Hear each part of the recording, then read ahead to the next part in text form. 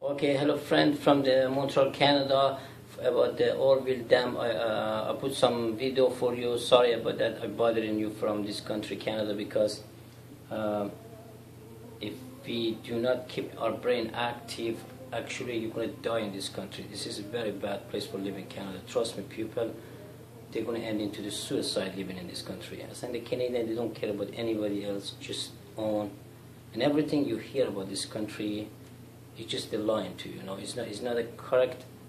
You need to come live with them to understand what kind of culture and people they have in Canada. Anyway, those OROVILLE Dam, I think they want to go fix it, put in the wall like this in here, and one wall this location, and the spillway probably continue the same, and another wall here. Because the river is here, they should have a wall.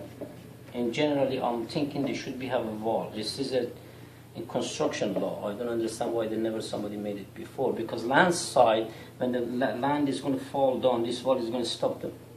You know, they should be here. I don't understand why nobody made it in before. Anyway, I think they're going to repair the walls in here for you, and the extra water, if they come, they're going to pass this tunnel, and if it's not necessary, they go back to the same direction, and then fixing the important in this location. If this spillway was closed, the water come from here. It's very important. But this wall, I don't understand why nobody was thinking about to make it. I put some pictures, copy from the Photoshop, because I don't have my 3D Maya to make it exactly same as the original to you guys to look at, because I study computer animation.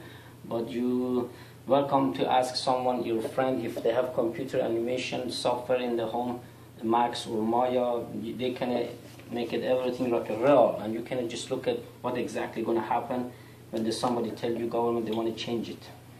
And good luck.